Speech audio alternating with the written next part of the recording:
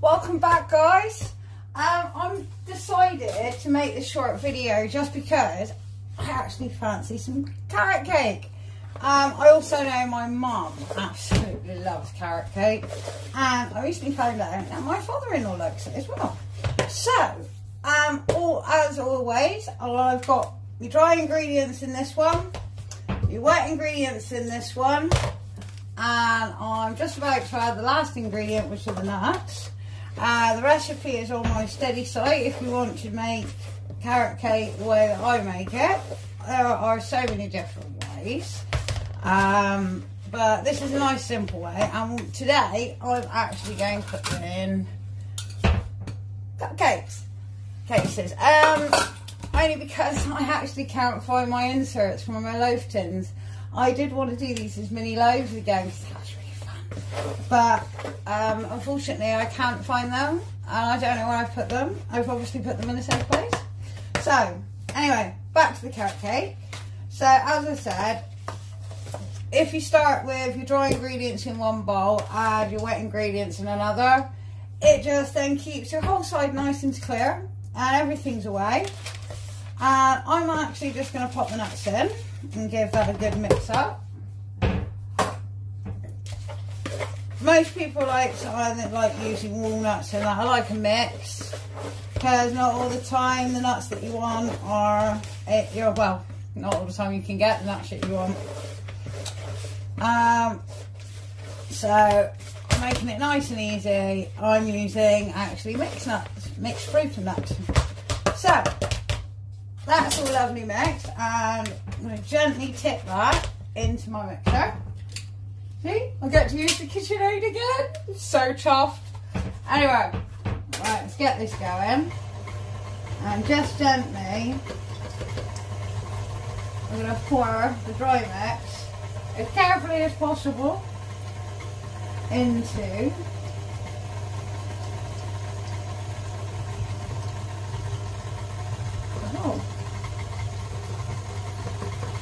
there we go. That looks really nice. And I'm just going to let that take for a few minutes. That is looking really good. This is so nice. Don't get me wrong, I do like the old hand, but this is an incredible piece of equipment. I highly recommend it. If you've got the chance to get one, grab it. Oh, that looks really good. Alright. I think that is enough of that. Oh yeah. Right, so guys, now our mix is done. What you want, you see how it's dropping off that? That's the consistency we actually want. We don't want it too runny. If you are making it in the loaf tins, you may want it just a little bit thicker than that. So I let you be the own judgment because it depends what you're making it in. Obviously, if you're doing cake cases or in a 6-inch cake tin, this is perfect. Right, let's take that off. Oh, I always struggle with that. And down. I will get the knack of this. Oh, where is it? Oh, there it is.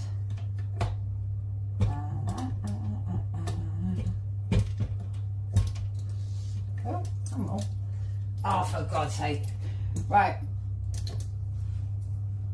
Do you know what? I'm just going to get a bit of tissue. And I'll deal with that in a minute. Because I'm not going to sit here while you watch me struggle with my KitchenAid. So, let's get that off a bit. There we are. Alright. Just do the sensible thing. Take the bowl off. Tissue underneath. Right. So as I said, I'm making cake cases, and what I'm going to do, when these are nice and cooled down, I'm going to fill them with my lovely butter cream icing, because that's, yeah, that was the whole idea. So into small cake cases they go. Alright, as I said, you try and make sure that you actually use the same spoon. for doing your cakes, and then you're assured to get the same measurements out. I haven't done this for a while, so this would be interesting. I'm looking at a big size spoon, sort of like that. Forgot it's got a handle on it. Oh. Alright. And there we go. I'm interested to see how big these will get. And the dogs are barking in the background as per usual. Here we go. So guys, on that note, while my dogs are going off, I'm going to continue filling the cake cases. I'm saying about halfway. So we'll just top that one up a little bit. I'm going to go for about halfway. We'll just see how large they get. And I'll be back with you after I've filled these up, because you don't want to see me filling these up. It's a boring job. That's not, but the fun bit is they're going to taste great. As you can see, guys, I almost got 2 trays. I really think that could be my judgment on how much I think is in each of these little cases. So, I don't know, too bad though. Yes. Anyway, I'm going to put these in the oven at 160 because I don't want my ovens actually quite powerful, and I don't want them to cook really fast. I want them to take nice time, and I want them to be spongy when they come out. So I'm going to actually cook these I'm going to cook these on 160 for 25 minutes. Well, 20 minutes, sorry. Take that back. I'm going to cook these for 20 minutes, the same as I do fairy cakes, but on a lower temperature. And then we'll have a look and see how they're doing, because I've not done carrot cakes like this, and I know they should be taken a little bit slower. So, in the oven with these lovely beauts, and I'll be back, hopefully, when they rise. So, guys, I am really happy how these have come out. My little mini carrot cakes. So, I'm going to let these cool down, and then I'm going to fill them with a buttercream icing. But what I'm going to do with what I originally wanted to do was I'm actually going to cut these little bad boys in half and put the cream, and then make them a big cake. So, well, as I said, I'm going to let these completely cool down. I'm going to put them to one side, and I'll be back. Make them look pretty. So, I hope you come back with me, guys. Alright, I'll see you in a bit.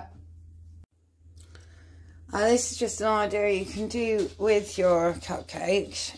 As I said, I ideally wanted to create little mini loaves, but I can't find my inserts. So I've made this with your basic buttercream. Obviously the recipe is on my study page. If you wanted to create the buttercream, obviously you don't have to have it with it, but it's your choice. If you want to make them a little bit more interesting, just cut them in half, and it makes it more of a cake. So I hope you enjoy them as much as I did. Yes, I did make more than this, but we seem to have had them. So, but there we go. That's my version of carrot cake.